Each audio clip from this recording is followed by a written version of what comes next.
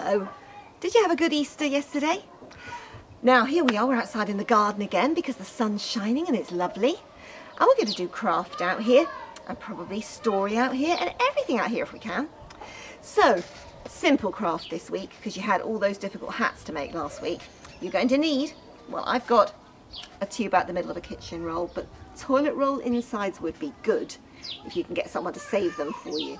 Okay, but otherwise a tube like this, which you can cut in half, or if you haven't got any tubes, you want a nice piece of cereal packet, roll it round to make a tube and sellotape it down the side, okay? But with the plain bit showing on the outside because we're going to colour on it.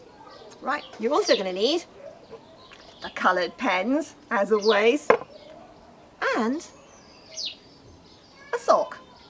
Okay, don't forget to ask before you use the sock, but you're not going to cut it, you're only going to roll it up and make a sock ball out of it.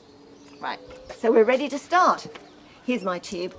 I'm going to cut mine in half because I only want them to be about the size of a toilet roll inside.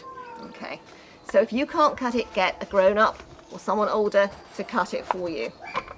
Right, here I go. This is going to make two, isn't it? Okay, so I've got two of these. Stand them up. Okay, not bad. We're going to make some funny face people with them. I got two that I did before. They're over here.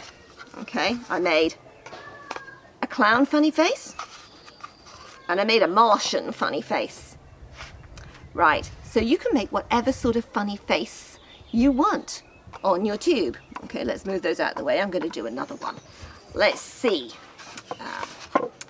I'm going to give him, if I can find a brown. What's happened to my brown? Nope.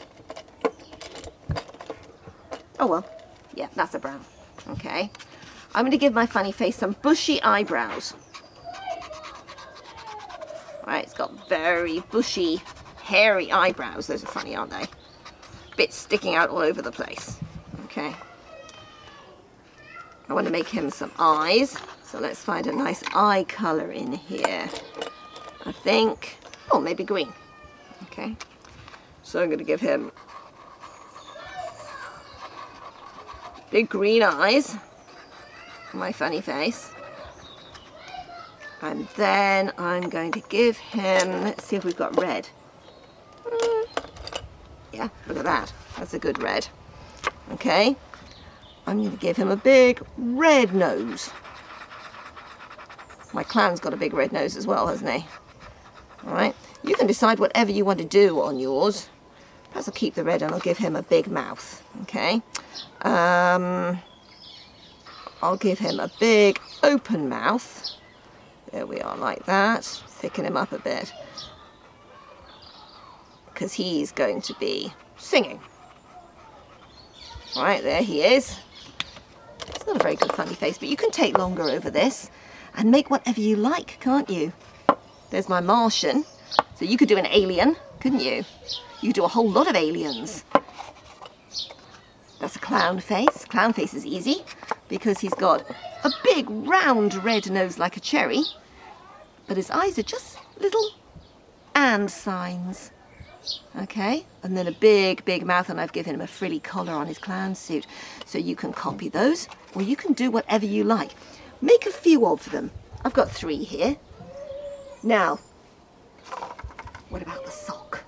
Okay, we're going to roll this sock up and make it into a sock ball. Start at the open bit, turn it down just like you're trying to make the sock shorter, and then turn it down again and again and again. Look, I'm rolling it right up so that until I get right into the bottom where the toe goes. Probably best to start with a short sock rather than a very long one because that takes an awful lot of work to roll up, and it gives me a little thing that I can throw, look, and catch.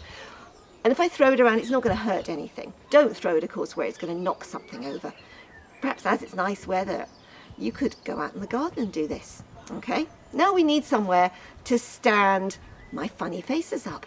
Okay, so I'm going to move over here because I've got a place where I stand pumpkins at the right time of year while they ripen. So I'm going to put it on my pumpkin stand. Okay, let's put Mr. Clown in the middle.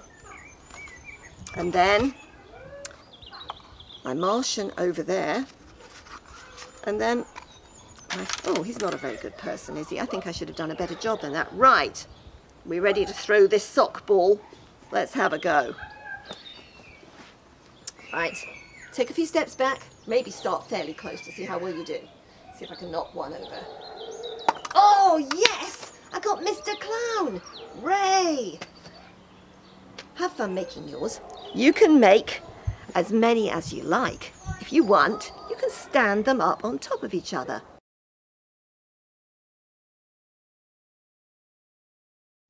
Let's start singing now. We're going to start with a very great favourite. We're going to start with the name of the Lord is a strong tower. Don't forget you need to be standing up. Don't forget, fast running on the spot, unless you've got somewhere big to run while you do it. The name of the Lord is a strong tower. The righteous run into it, and they are safe. The name of the Lord is a strong tower. The righteous run into it, and they are safe. Blessed be the name of the Lord. Blessed be the name of the Lord.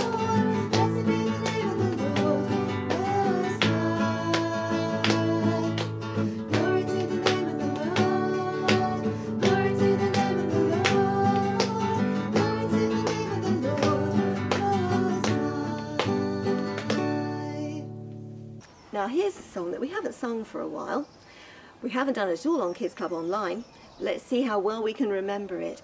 Very easy words. The fear of man brings a snare, but whoever trusts in the Lord will be safe. I can't see if you put your hands up to tell me what a snare is. Do you remember? It's a trap, isn't it? And this song is about when we're scared of what other people might do to us, what other people might think of us, or what they might say about us, and that stops us following Jesus. It's a trap. But if we trust in the Lord, He'll keep us safe. He'll watch over us and take care of us. So, which one do we want to be? The person who's scared and fearful, always doing whatever they think other people want? Or the person who trusts in the Lord? Come on then, let's sing this one. We sing it 3 times. We start slowly, then a little bit faster, and then nice and swinging and fast, and you can clap along with it. And don't forget, at the end of each verse, you've got a double clap. Clap, clap, like that. The fear of man brings a snare, but whoever trusts in the Lord will be safe. The fear of man brings a snare, but he who trusts in the Lord will be safe. The fear of man brings a snare, but whoever trusts in the Lord will be safe. The fear of man brings a snare, but he who trusts in the Lord will be safe. The fear of man brings a snare, but whoever trusts in the Lord will be safe. The fear of man brings a snare, but he who trusts in the Lord will be safe. Right, let's have the wise man. This one, okay? You ready? The wise man built his house upon the rock. The wise man built his house upon the rock. The wise man built his house upon the rock, and the rain came tumbling down. The rain came down and the floods came up. The rain came down and the floods came up. The rain came down and the floods came up, and the house on the rock stood firm. But the foolish man built his house upon the sand. The foolish man built his house upon the sand. The foolish man built his house upon the sand, and the rain came tumbling down. The rain came down and the floods came up. The rain came down and the floods came up. The rain came down and the floods came up, and the house on the sand fell flat. So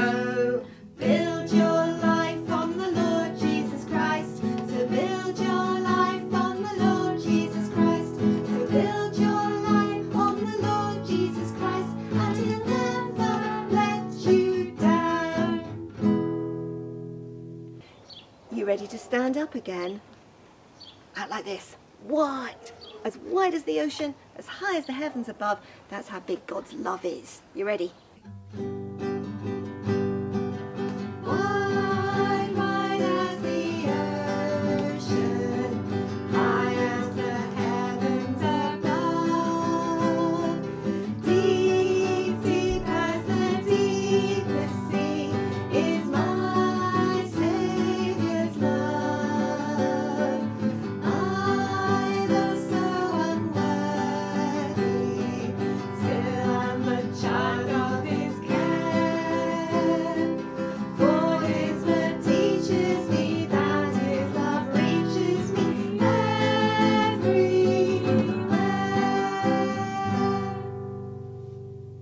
Now last week we learnt a new song. Let's give it another go. You ready for this one? Come on. When the road is rough and steep, fix your eyes upon Jesus. He alone has power to keep. Fix your eyes upon Him. Jesus is a gracious friend, one on whom you can depend. He is faithful to the end. Fix your eyes upon Him.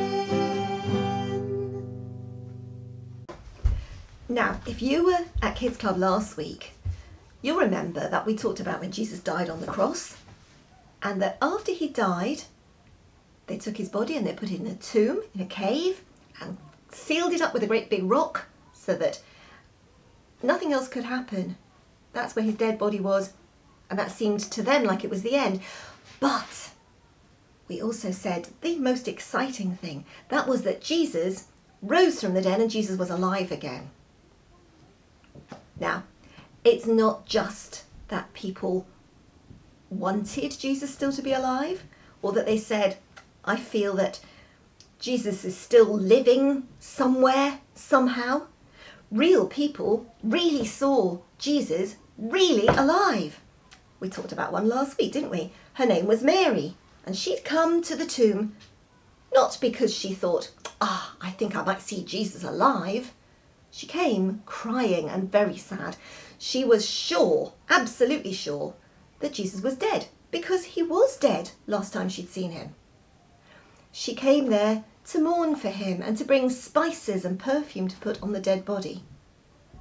But she met Jesus, and Jesus was very much alive. Mary ran and she told the other disciples, the other people who were Jesus' good friends and followers, Jesus is alive again. Now this week we're going to tell you something that happened to them, and especially to one of them. His name was Thomas. All the disciples, all the followers of Jesus, had been very scared when Jesus was arrested and taken away to trial, and even more so when Jesus was taken and was killed on a cross. They were very, very scared. They thought, we're Jesus' friends, we're Jesus' followers. Supposing they do that to us? Supposing I'm arrested? Supposing they take me away? And supposing they want to kill me? And so they were very scared. And after Jesus was killed, they were hiding together in a room, and they had the doors locked so that no one could come. They were scared of the other people in Jerusalem. They were scared that somebody was going to come and take them away. So imagine what that was like. Very scary, isn't it? Very frightening. There they all were together, perhaps talking about the awful things that had happened, the fact that Jesus had been killed. They were very scared. There was a story going around that someone had seen Jesus alive, but, well, they knew Jesus was dead. Remember the door was locked? Can you come in when the door is locked? No, but Jesus can do anything, can't he? Suddenly, there was Jesus in the room with them. They were terrified, absolutely terrified, because what do you think they thought? They thought, oh, it's a ghost! Help! Jesus knew why they were so scared, and he said, I'm not a ghost. Look at me, look. Look at my hands and my feet. Touch me, feel me. Ghosts don't have muscles, they don't have bones like I've got. I suppose that they did go and touch him, perhaps give him a hug, perhaps shook hands with him. I don't know what they did, but, well, this wasn't a ghost. This was a real person. They could feel that. And they were full of joy and amazement. This is Jesus. He's alive. But they were so full of joy and amazement, they still found it hard to really believe what had happened, to understand. And so Jesus said to them, have you got any food? That seems like a funny thing to ask, doesn't it? But have you got any food? Well, they had some fish that they'd cooked. And they gave Jesus some fish and he ate it. No ghost. No strange thing. An ordinary, real, living man. Jesus alive again. Jesus had been really, truly dead. Really, truly buried. But Jesus was alive. And this was wonderful and amazing. Now, there was one of Jesus' followers who wasn't there. He was usually there, but he had to go out. And I expect he was very scared going out, don't you? Walking around the streets, going where he had to go, afraid something might happen to him, and was hurrying back to be with the other disciples. And when he came in, what news they had for him.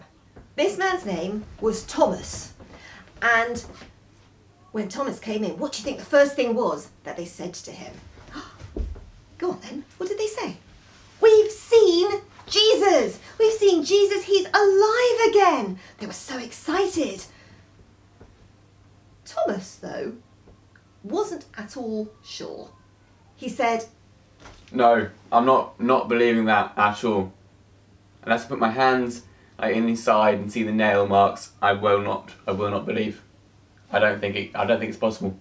Maybe it was someone else. See, Thomas wasn't willing to believe. He hadn't seen for himself. And he said, no, I don't believe. Well, about a week later, everybody was in that room, still hiding, still scared, still not sure that it was safe to go out. And this time Thomas was with them. And again, although the door was locked, Jesus came and visited them and spent time with them. I've got my Bible here. I'm going to read you what it says. Although the doors were locked, Jesus came and stood among them and said, peace be with you.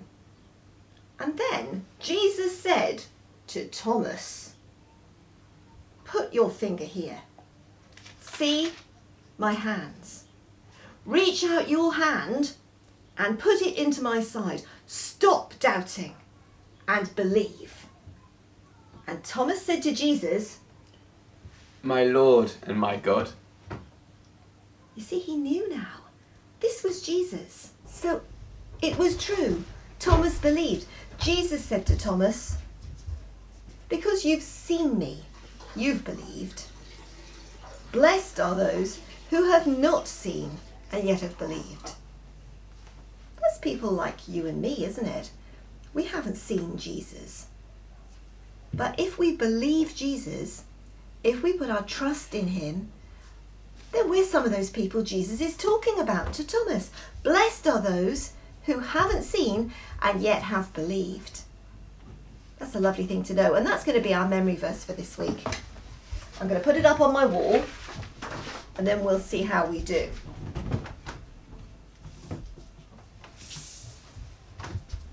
There we are. Okay, let's read the pink words together. Blessed are those. Blessed are those. Which people are blessed? Okay, how about the green words? Who have not seen. Blessed are those who have not seen. Jesus said, okay, this is people like you, people like me, and people around us. None of us have seen Jesus, and yet have believed. We don't have to have seen.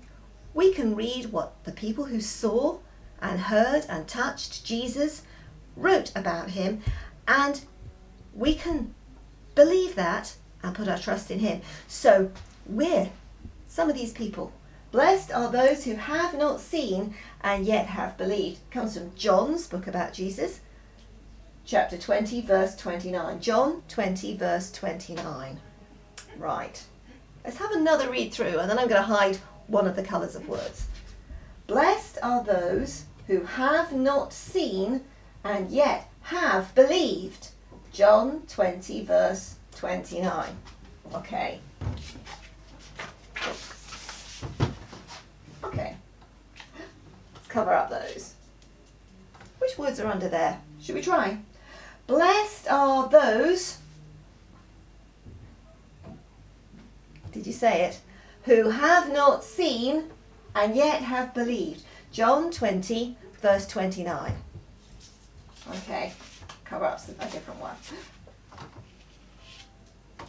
Okay, you ready? Blessed are those who have not seen and yet have believed. John 20, verse 29. Okay, let's cover up something else. Blessed are those who have not seen and yet have believed. John 20, verse 29. Okay. What did Jesus say about these people? Blessed are those who have not seen and yet have believed. John 20, verse 29. Shut your eyes and see if you can say the verse without looking. Right, okay? That's how we go together. Blessed are those who have not seen and yet have believed. John 20, verse 29. Did you get it right? That's really good. Okay, time to go and play a game. Right, we're going to play Captain's Coming. Who remembers Captain's Coming? Captain's coming! Aye, aye, sir! What else do we do? Climb the rigging, right? Climb up. Haul on the ropes. Pull those ropes, come on. Swab the decks. You've got a mop in your hand. Right, cleaning the deck of the ship. Swab the decks. Bombs overhead. Oh, no! Cover your head. Crouch down. Shark attack. Now, I'm not going to do shark attack right here outside my garage on the ground because I'm going to get very dirty, but you lie down and you put one knee up and hold it, don't you? That's the fin of the shark. See if I can remember any others. Robert, any other things we do in Captain's Coming? Oh, port and starboard. Now this is going to be difficult because you're looking at me. Okay, do you know which is your right hand? Put your right hand up. Put my right hand up. No good putting up the one over this side because yours is over that side, okay? Now, that's called starboard on a ship, okay? So if I go starboard, okay? If I go port, it's going to be very confusing for you because when I go port, you have to point that way, okay? When I go starboard, you're going to have to point that way. Let's see how we get on, okay? If you've got an open space, you're doing this in a big open space, like your garden, or if you've got a big room, then you can run to port, or you can run to starboard. Now, let's see. Give this one a go. If I go port, which way are you running? You're running over that way, okay? If I go starboard, you're running over that way, okay? Let's try and see how we get on. You ready?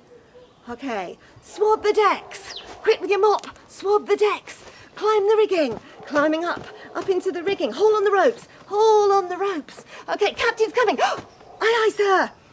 Port. You going that way? Yeah, okay. Starboard. And port again. Okay, and shark attack. Everybody down on the ground, put your knee up. Right, bombs overhead. Oh no. Captain's coming.